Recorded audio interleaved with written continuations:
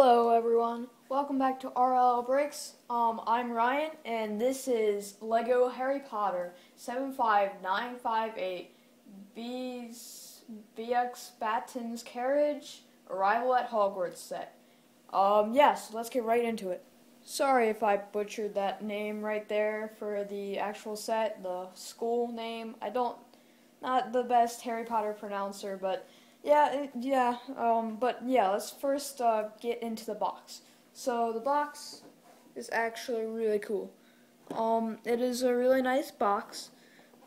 Really nice. It's got the detail or the product images on the back. As you can see, the carriage does open up, and it comes with 2 winged horses, which is amazing. Funny thing is, if you notice right here, Hagrid's feeding giving one of the winged horses a drink. And he's giving one of the winged horses a drink, and that's kind of weird. But other than that, yeah, it's a pretty nice box. Nothing really on the side. Top, we do have some minifigure shots, which is pretty nice. Side, nothing really there, but yeah, just knocked over all the minifigures, but yeah. Alright, let's get into the set.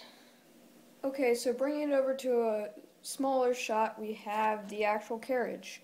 Yeah, this is pretty nice build for a carriage, even though it kind of looks it looks really royal and like it's like a princess kind of like carriage. That's okay. It looks like how it is in the movie.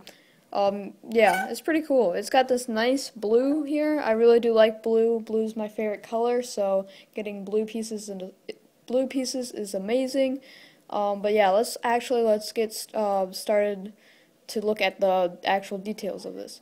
So we have these gold wheels here, which is a really nice piece. I don't think I've ever gotten this piece in gold, only in brown, so that's really nice. We have these lanterns in gold, which is, I believe, the first appearance of this, and this is really nice because I have all the other colors as well, and the gold ones honestly look really nice. So, yeah, that's pretty much the details. There's stickers right here, here, same on the other side, and that's pretty much it. There's not really any other stickers. And then we also have these 2 winged horses at the front, and their wings can flap back and forth, yeah, or up and down. Pretty cool with that. And then we also have some head rotation, just like a normal horse, and back here also some leg rotation. It's kind of blocked though because of this. They can come off, as you can see, but they also give you a little extra piece so that you can put them on like this and have this filled in.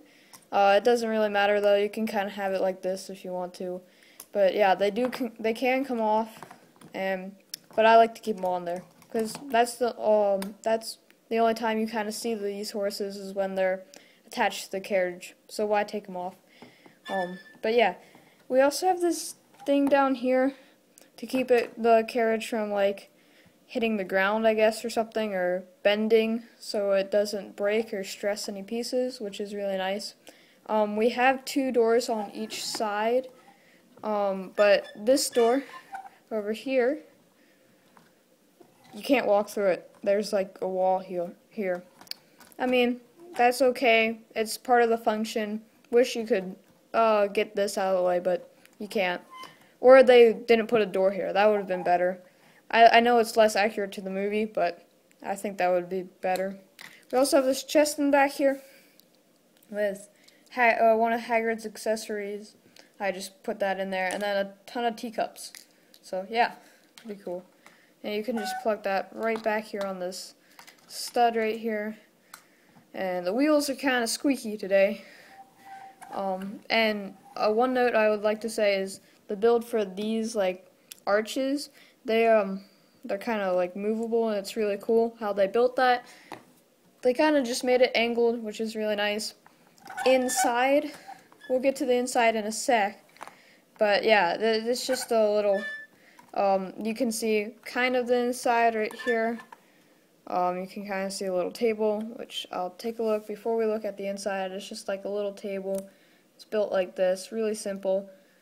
and it's got a teacup and a teapot. So that's pretty cool. But now, yeah, let's look at the inside. So to get to the inside, you're going to want to take this roof off, which honestly is a pretty simple build for a roof.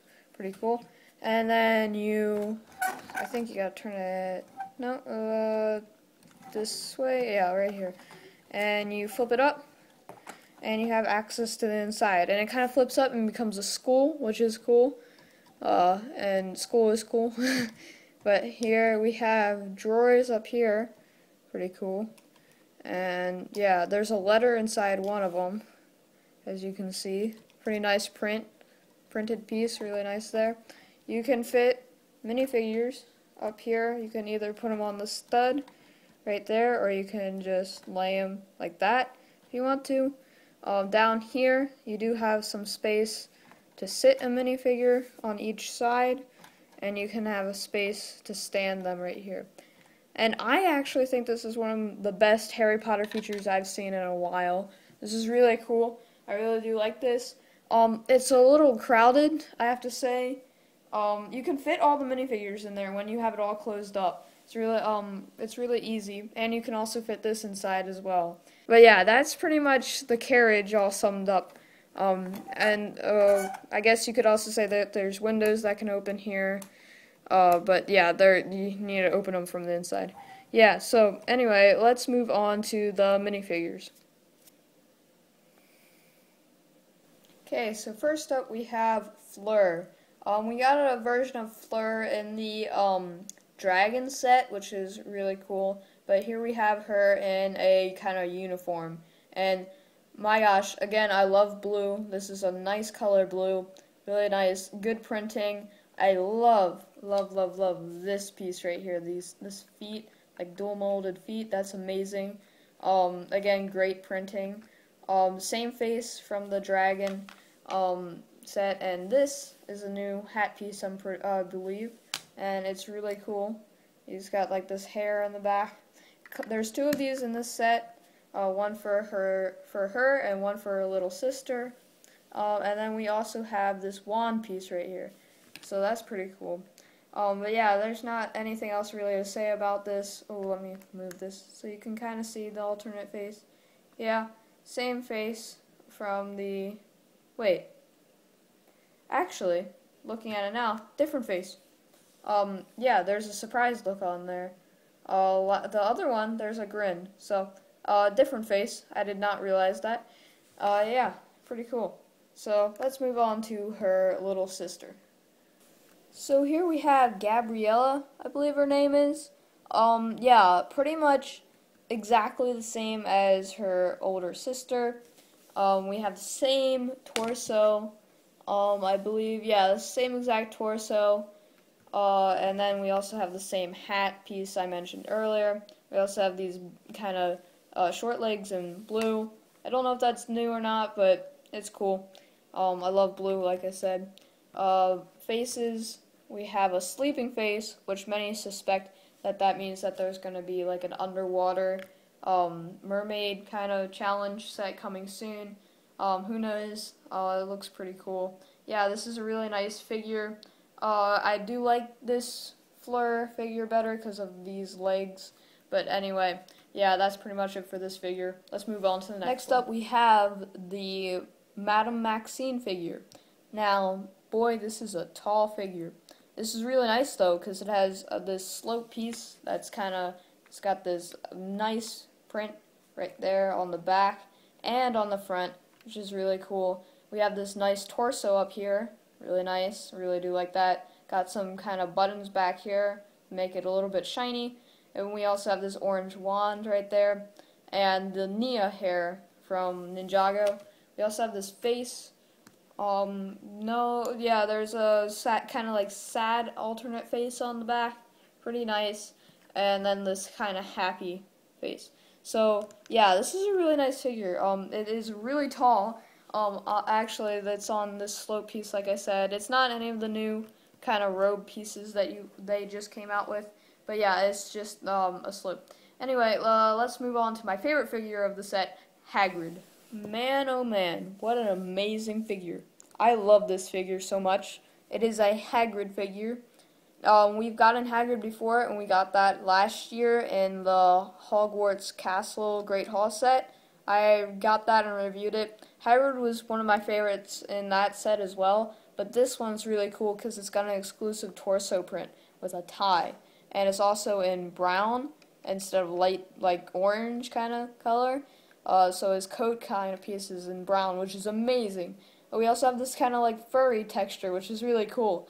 Other than that, though, the Hagrid figure is the same, but we also have this these kind of like a carriage kind of. It signals the carriage to come down. I don't know what they're actually called, but yeah. Underneath, it's the same exact face as last year. No alternate face. Kind of sad about that, but that's okay. This printing for the torso makes up for it, and all in all, this is an amazing figure. Let's take a look at his other accessory, though, because he has one more accessory. And it's this bottle. Hagrid comes with a little bottle piece. Nothing more to say about it. Trans clear, kind of like a white-colored bottle. Really nice. Yeah. Let's take a closer look at those horses once more. Okay, so here we have one of the winged horses. Yeah, I just want to take a closer look at it off of the carriage. As you can see, I did add that one piece that was supposed to be on the top there. But yeah, here we have it. Really nice. Standard horse mold, but they also have these wings on there. These wings are like the latest set I remember them in, besides Buckbeak, because they do come in Buckbeak, like the Hagrid's Hut set. There was the Fantastic Beasts set. I could be wrong. The one that I got with the suitcase, yeah. But that's the latest I remember it in. Yeah, but it's really nice. They're in white. Those wings are amazing. Articulation. You can have some articulation here. Really nice. You can kind of make them galloping or like in that epic pose right there. Really nice. Yeah, but that's the winged horses. Now let's get into my final thoughts. So that's my thoughts on this set. Honestly, if you want to collect the whole entire series of Harry Potter like I did, like the retail sets, I say this one you're gonna have to pick up. But other than that, it's honestly not as good as the other sets, I think. I do like the blue in it, but it's one of the ones that I was least looking forward to. I do like the minifigures, though. The minifigures are really good. But yeah, that's pretty much it for this review. I hope you all enjoyed. And yeah, this is Ryan signing off. I'll see you guys next time. See ya.